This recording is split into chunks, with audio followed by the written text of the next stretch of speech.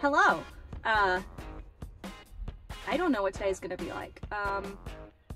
There are some V4s that I have sent and worked on for a while, and I didn't get them on camera, so I'm gonna do that today. Hopefully I can do them. So that's what today's gonna be. Sorry, I don't really know what I'm doing, but I'm very excited because I got a tripod, and that's what I'm holding this right now with. It makes it very easy, and so hopefully filming in here will be a lot easier too, so you guys can see the routes a bit better. But yeah, let's get to it. Hey guys, and welcome to episode 5. It's been a while, and I actually missed the publish date for this episode. I'm real sorry, but as I go through these warm-up routes, I'll talk about a little bit what's happened. So, last Monday, my cat broke his femur, and it was a big mess of anxiety, wondering what was going to happen, but he had surgery, and he's currently recovering. But in the midst of all that, I forgot about doing voiceover work and getting everything ready for episode 5, so it's a bit late. But to make up for that, I am going to release a little, not really a full episode, just a little side episode that I did. You'll probably see it later today too. But yeah, that's what I've been up to. Also, it has been a while since this was recorded. One, because I'm wearing shorts in the gym, so I already know that it was a lot warmer then. It's a lot colder now.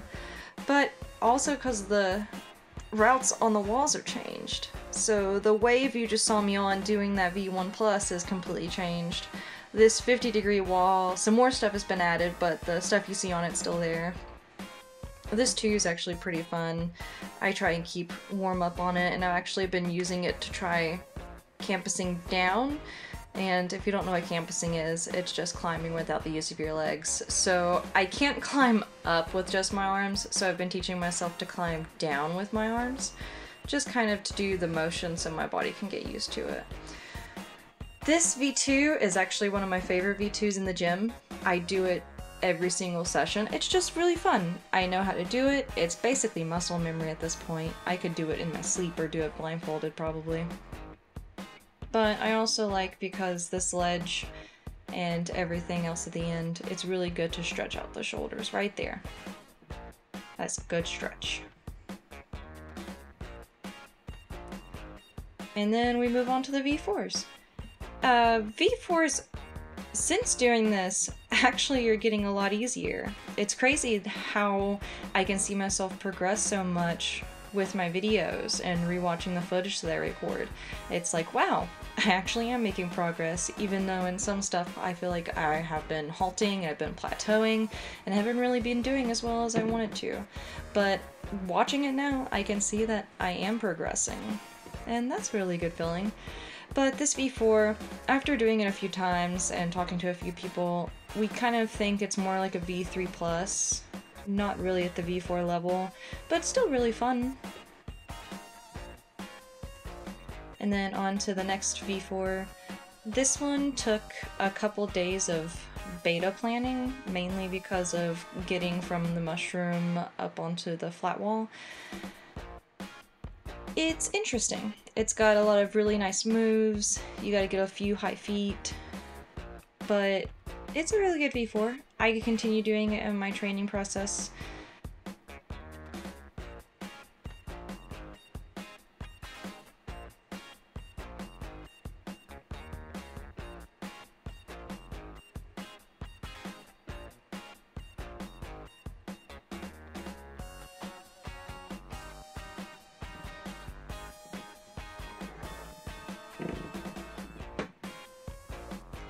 And then we move on to the big ones of the episode. So this blue one, it was up before quarantine, and I was working on it then, and I definitely didn't have the finger strength that I do now, so I was struggling really hard with the, kind of looks like a big blue turtle shell. You'll see me pop on in a second, but the crimp on that is almost non-existent. It's super hard, and that move right there where I got my foot up, I couldn't really dig my toe in that well. And then coming back after quarantine, I felt that it was still impossible, mainly because of the ankle injury. It hurt in the beginning to put my toe into it, so instead I tried to use a heel hook, which I feel really comfortable with heel hooks. But there is a small red foothold that got in my way. So basically I felt like if I fell off, I would get my foot stuck between the blue hold and the red hold, and I'd just probably twist my ankle again falling off the wall. So I gave up on it for a while. And I just started coming back to it around this time, kept trying the move again and digging that toe in, and I just started to realize that my ankle was getting used to that much weight on my toes and putting that much strain on that one ankle, and so I could tell it was getting better, but it was also a hard process getting through this V4. And I don't even do it in this. So there's actually 2 different days of footage in this episode.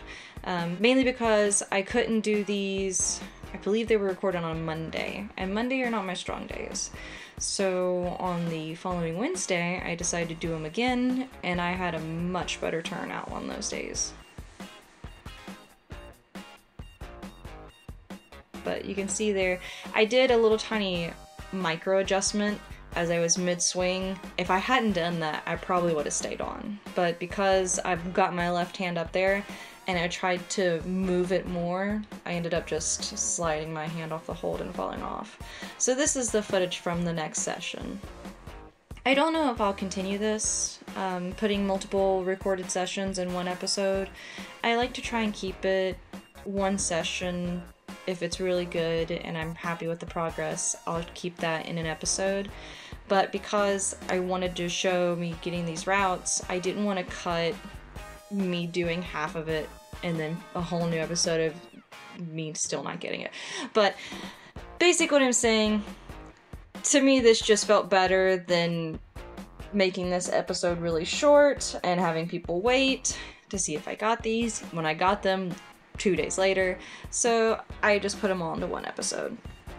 And even on Wednesday, it took me a few tries to get them. They're difficult. And I wouldn't say it's because they're V4s. I would say it's just because they're really well boulders. They're planned out well, they have really good moves, and they challenge you, and I think that's what a boulder should do. And they're really fun. I will say that. I still go back to them, and I still have fun doing them. I still fail on them a lot. But I think by repeating them, I keep my body in a good physical state, and it keeps training it, and it keeps pushing it to get better, and that way I don't go back down in my progress.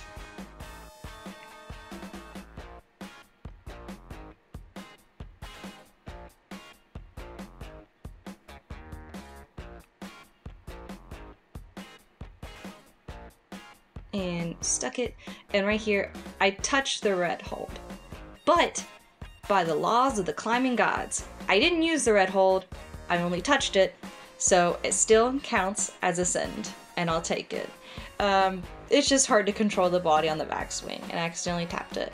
And I corrected that, and I went back to the blue hold, so still counts as ascend.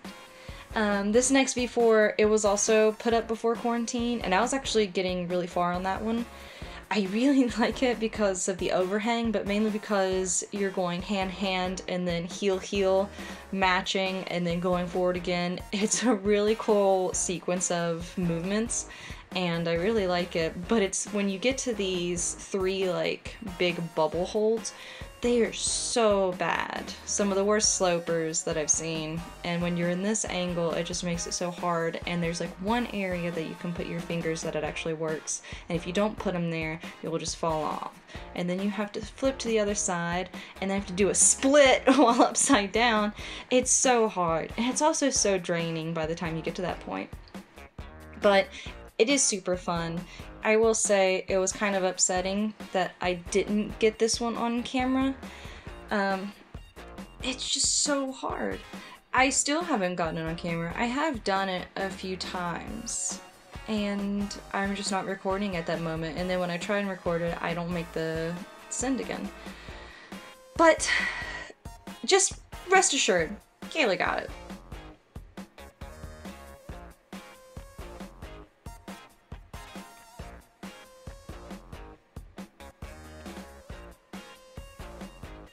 And as we reach the end of this episode, I want to say thanks for watching. Sorry I was kind of jabbering a lot.